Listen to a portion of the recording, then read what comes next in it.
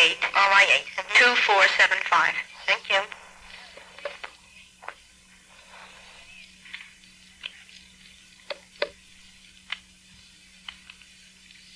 SU7 6797. 6797. Thank you. This is calling Mrs. Helen Markham, please. Hello? Mrs. Helen Markham. On the phone. Thank you.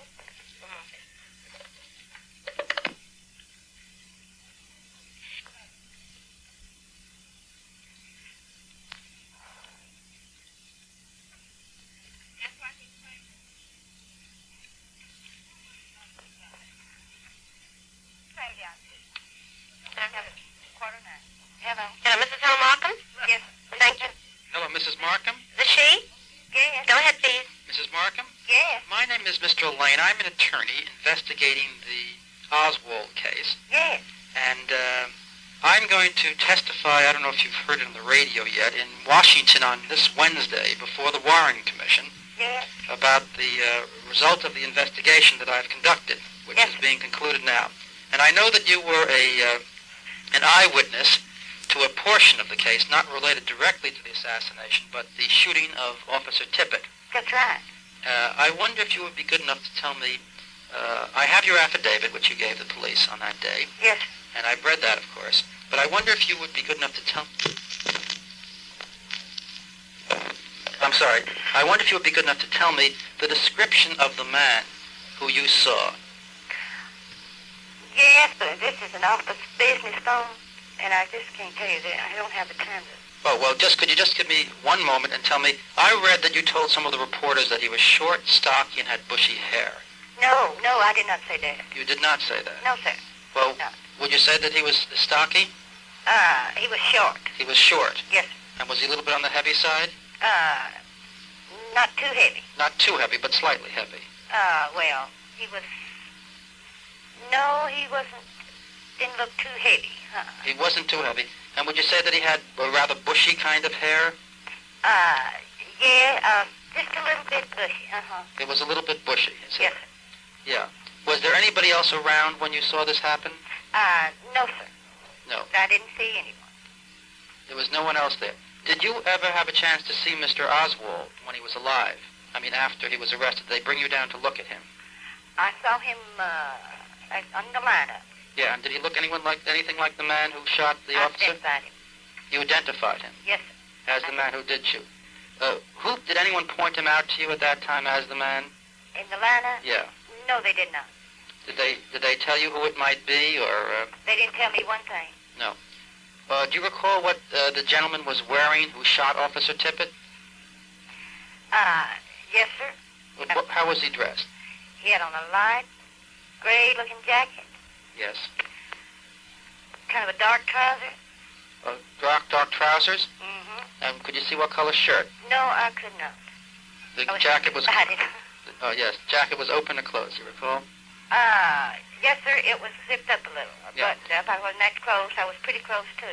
Yeah. Well, I have, as I said, I've read your affidavit, and it indicates the police car stopped, and then this man walked over to it and leaned on it and placed his arms up against the car. Up in the window. In the window. Yes, sir. You didn't see the police officer call him over, did you? Yes, sir. I seen the police car stop. I seen it all. I beg your pardon? Yes, sir. I seen the police car stop. You heard the police car stop. I seen it. You saw it stop, and then then Oswald or this gentleman, whoever it was, walked over to the car.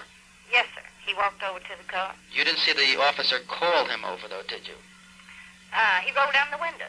He did what? He rolled down his window. The officer rolled down the window? Yes. Mm-hmm. Mm-hmm. Because you didn't put that in your affidavit. Sir? That was not in your affidavit. It should have been. It should have been. You told that to the officers?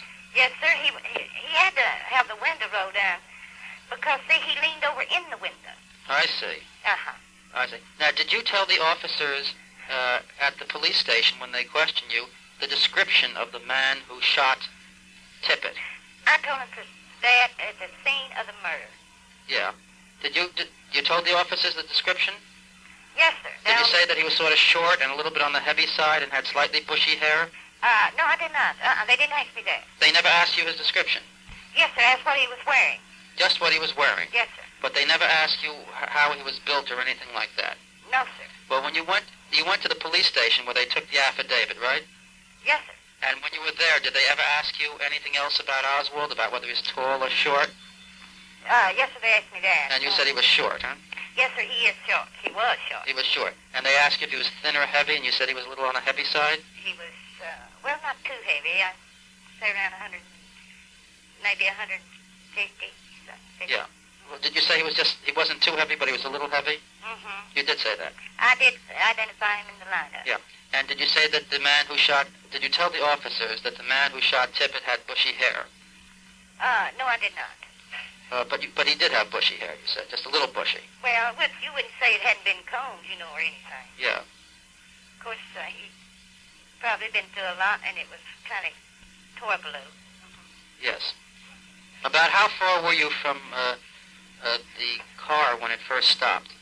I was across the street. Just across the street? He was on catty-cornered. Catty-cornered. Yes, sir. Yeah. And what corner were you standing at? On the corner of 10th and Pat. 10th and Pat. And was there anybody else present at that time? No, sir. So you were the only witness to the shooting of Officer Tippett? I was the only one out in the open at that time. Well, do you know now if there was anybody else who saw what happened? No, I don't know of anyone. Because there wasn't no one there but me and also Mr. Tippett when I saw him. Did you see which direction this man, Oswald, or whoever it is who shot the Officer Tippett, did you see which direction he came from? Yes, sir. He was going towards, he was coming from down, you know where Things is? He was coming up 10th Street going to Marsalis, going towards Marsalis. Toward Marsalis, yes, coming up 10th Street. He was on 10th Street when you saw him? Yes, sir. I see. Was anyone else in the police car with Officer Tippett? No, sir. Do you know which direction Officer Tippett's car was coming from? Yes, sir. It was coming up 10th going to Marsalis. But in the same direction? Yes, sir. In other words, but who was in front? Oswald or Tippett? Who was in front of the other? Oswald. Oswald was in front? Yes, sir. Well, do you have any idea how Oswald knew that the car was there behind him? Was he facing the same direction the car was coming from? No, I don't know. Mr. Tippett just pulled over. Yeah. And then Oswald turned around? Well, when Mr. Tippett stopped in the police car. Yes. Well, of course, he just went over to the car. I see. He wasn't angry. He was not angry? He didn't look angry. He didn't, it's like he was angry. I just thought it was a friendly conversation. Did you notice which hand Oswald held the pistol in? The right. You're sure it was in the right hand? Positive. Yeah. How many shots were fired, or just one shot? 3. You heard all 3 shots fired? Yes, sir. And what did you do then, after the shooting was over? Well, I couldn't do anything. I froze. You froze? Yes, sir. And how long would you say you stayed there? About 2 minutes, I imagine. And I looked up, and Oswald was coming towards me. He was going toward you? Yes, sir. And what'd you do? I just put my hands over my face and still stood there. And then closed my eyes. Did he walk past you? No, sir. He took, he's in the front of me. Yeah. And he run. And I took my hands off my face. And I knew he was going to shoot me. And did you stay right there? No, sir. What'd you do then? Before he could get out of sight, I went to Mr. Tippett. You went to Mr. Tippett? Yes, I did. Yeah. And then what? Still inside. Well, I tried to get help. Yeah. And did this man, Oswald, did he walk away or did he run away? After he shot Mr. Tippett, yes. He did not run. He did not run? He seen me. Yeah. Stop. And looked at me with a gun in his hand. Yeah. And then did he walk? And after he stood and looked at me, he turned and run, and that's when I run to Mr. Tippett. Oh, he did run at that point? Yeah. Which way did he run? Down, across Patton. Yeah. He ran across Patton down towards Sangs Boulevard. Mm-hmm. Sure did. I told the policeman that. You told them that also? Yes, and they went down there and found the Texas Theater. I see. Did he run toward the Texas Theater? He ran in that direction. How far did this shooting take place from the Texas Theater? Oh, quite a few blocks. I'd say 3 to 4 blocks. I see. And you went over to Officer Tippett then? Yes, sir. Did you have a chance to talk to him? Yes, sir. And did he say anything? Yes, sir. He tried to talk to me. He could not get it out plain enough for me to see, to hear him. Yes. And I was trying to hear him. He knew I was there. I see. He didn't know you were there. Yes, I tried to call in on the radio for help. Oh, and did you call in on the radio? I tried to. And what happened? Well, I just didn't know how. I was in hysterics and screaming. They heard me screaming, crying. Who, on the radio, you mean? Yes, they did. And did you stay with Officer Tippett until the police arrived? I certainly did. You did stay there. I was there when they put him in the ambulance. I saw him. I was the last and saw him alive. Yes, sir. I see. I went with him until they closed the ambulance door in my face. I see. And then they questioned you, the police questioned you when they arrived? Yes, sir. I told him I saw him. And they asked you, and you told them just about what you told me now? I told him, yes, sir. But they didn't ask for any physical description of Oswald at that time? Well, on his clothing. Just his clothing? Yes. And you said it was a gray shirt and dark pants? No gray shirt. Gray jacket. And, I went to Mr. Tippett. Yes, I did. Mm-hmm. When after they take him off, Yeah. I got in the police car with the policeman, went down to the police station. Yeah. And I didn't see him no more. They wouldn't let me, and I didn't want to see him. They wouldn't let you see Tippett anymore? No, they wouldn't let me see Oswald anymore. They wouldn't let Oswald see me. They would not? I didn't want to. When was the next time you saw Oswald? The next time I saw him? Yeah. I never saw him after. You saw him in the lineup once, is that right? That's all. Yeah, who was in the lineup with him? I mean, how many people? 4. There were 4 others or 4 including him? There was, 4 including him. 4 including. And what did the other 3 people look like, do you recall? Well, I do one of them. Yeah. The first one came out. He was kind of light, headed, kind of bald-looking, had on a blue sweater, light blue sweater, just a little light blue slip-over sweater, no sleeves in it. Yes. And clean-looking. Yeah. And then the other 2 didn't look so good. The other 3 didn't look so good. I see. I took my time. Of course, I was, passing out all the time. Yeah, I know. You were very upset at that time. Yeah. Of course. I mean, you must have been terrible. I mean, you never saw anyone killed before, right? Never in my life. So you must have been terribly upset at that time. Do you think that it's possible that you might have made a mistake in terms of identifying Oswald? No.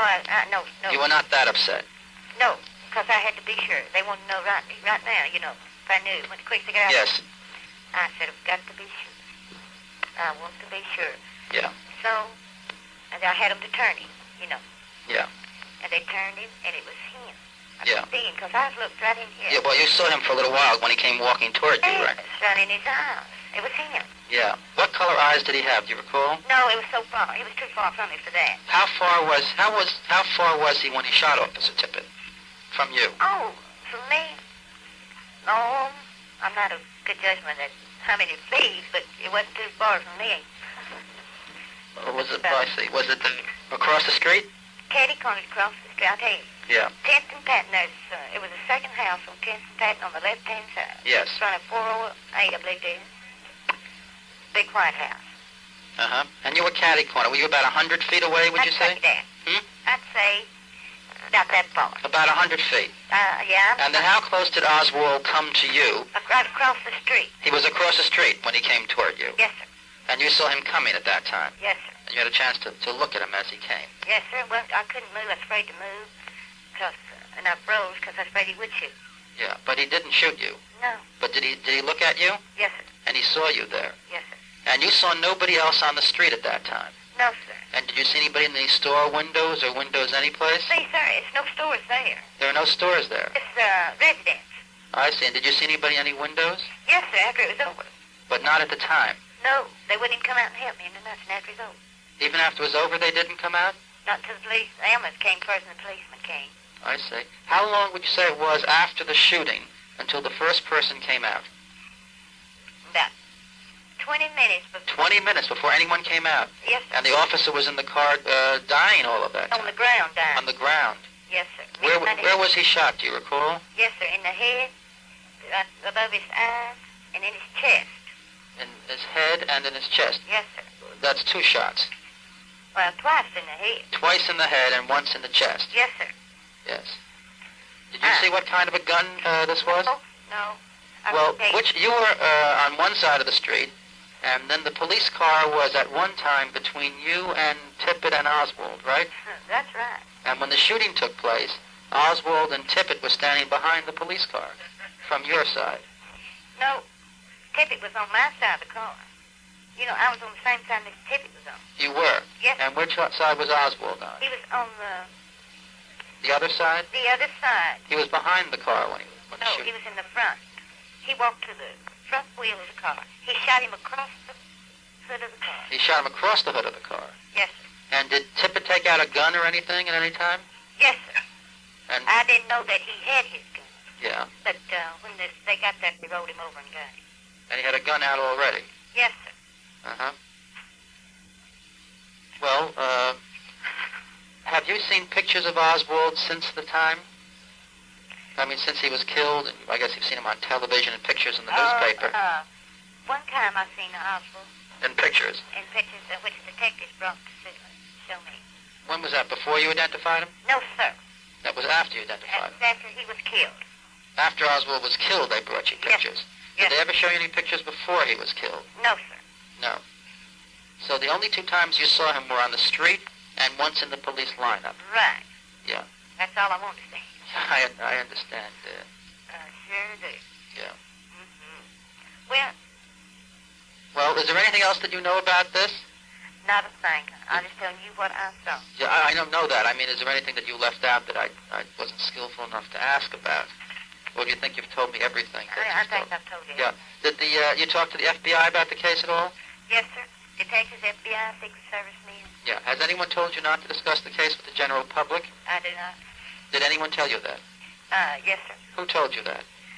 Well, detectives and all of them. And for my own good, I don't, because I don't want to, get involved in nothing. I understand. Did FBI agents tell you it's best not to discuss the Yes. case? They did. Yes. And did Secret Service agents tell you it's best not to discuss the case? Yes, sir. And did the Dallas detectives tell you it's best not to discuss the case? Yes, sir. And so you've really not discussed the case very much, have you? Nobody. Have you told any reporters about anything? Well, one. They worried me to death. Yeah, I'm sure they were after you because They you're a were. very important witness. Uh-huh. Did any of the reporters, did you tell any reporter that the person who shot Tippett was short, stocky, and had bushy hair? I did not. You don't remember telling it because one of the reporters reported that in the newspaper. Yes, I read that. You read that. What paper was that, do you recall? I believe it was in the Herald. Or The Herald? I believe it might have been the news. It was one of the Dallas papers, huh? Yes, sir. And do you know what day that was? No, sir. That was shortly after, though, wasn't it? Yes, sir. They gave my address, name, and everything. Yeah, and they had you quoted as saying that he was short, stocky, and bushy hair. Well, that is not right. And that's what they said, though. I know it. They can put anything in them papers. Oh, I know. Mm-hmm. You remember which reporter that was? I remember a reporter coming here Yes. to Eatwell, which was, I didn't know who he was. He was from Paris, France. Yeah. And I don't know who he was, and I wasn't going to talk to him because I was scared, but my boss said, talk to him and said it would be all right for me to talk with him. Yeah. So I scared, and my boss stayed right with me till he got through. I see. And I But he was the only reporter you talked to no, one more. from one of the Dallas papers? Yes, I believe. Yeah. But there were several come in from New York, all over. Yeah. They just worried me to death. How many FBI agents would you say told you not to discuss this case with anyone? Oh, I'd be afraid to say it was several of them. Several. Yes, sir. And how many Secret Service agents told you not to discuss the case with anyone? Well, there was 2 or 3 of them. 2 or 3 of them. And how many Dallas detectives told you not to discuss the case with anyone else? Well, I'd say there's 4 or 5 of them. 4 or 5 detectives. So a lot of Okay. people have told you that, and you generally have not discussed the case with I anyone. have not. Is that right? And, Did you I sign any affidavit besides the one affidavit that you signed? I haven't signed it. Yes, sir. I had signed one for the Secret Service. You signed one for the secret. And what did that say? Do you recall? Same thing they did down on at the city hall. Please. I beg your pardon? It's just like the one I gave the policeman down I at the see. house. I see. The same, just about the same affidavit. When did you sign that one? Yeah. Oh, it was after Oswald got killed. After he was killed. Yes, sir. Secret Service didn't ask for an affidavit from you while he was alive. Is that right? Yes, sir. Well, they didn't have time. Yes, I know everything happened so Quick. very quickly. Yeah. Well, I want to thank you very much for your cooperation, and I'll make notes about the things that you've told me. Well, yes, and you don't think I'll have to go up yonder, do you? To Washington? No, go up here. To court. I don't, I can't tell you because I'm not in any way involved in that Ruby case. I'm just involved in the other case. But I don't, frankly, off the cuff, without studying the matter, it doesn't seem to me that anything that you saw is related to Ruby and Oswald. Shoot, no, I hope not. Yeah. Because I don't want to go up there. But I can't make that decision. That's for the lawyers down there who are trying that case. And you're going to Washington to... Yes, I'm investigating the case from an independent viewpoint to see what facts I can get. And I'm going to testify in Washington tomorrow as to everything, not tomorrow, I'm sorry, Wednesday, as to everything that I have been able to uncover. I want to thank you because you've been extremely cooperative and very helpful. Thank you very much. And I need any more, anything else, well, just tell me or come down. Perhaps I will come down to talk with you. I wish you would. Fine. Thank you very much, Miss Markham. Bye.